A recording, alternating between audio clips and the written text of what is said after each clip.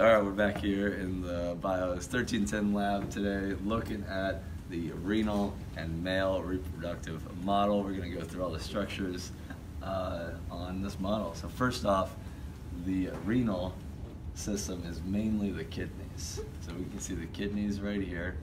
You've got two of them in the body, and they sit posteriorly in the body. Now, coming off of the kidneys is the ureter. So the ureter is this long tube that's going to carry anything that the kidney filters out of the blood down to the bladder. So this is the bladder here. If you zoom on in, we can see the bladder structure. Back up to the kidneys though, we'll talk about a couple things. First off, coming off the abdominal aorta is the renal artery. Renal artery goes into the kidney.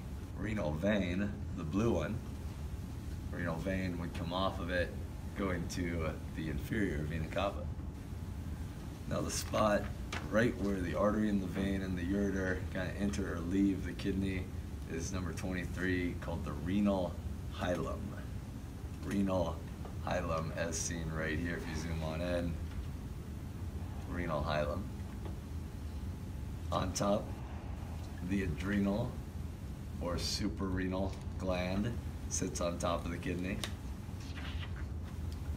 But let's travel down the ureters to the bladder. One of the main muscles of the bladder is the detrusor muscle. The detrusor muscle makes up the walls of the bladder and will contract to get rid of urine and other fluids out of the bladder. But then there's a muscle indicated by this white triangle called the trigone muscle. It's like a funnel that funnels urine into the urethra. So from the bladder out of the body is the urethra, and this is the first part of it. This model is male reproductive because we can see it's got seminal vesicles that aid in secreting alkalytic fluids for keeping sperm alive from the vas deferens right here.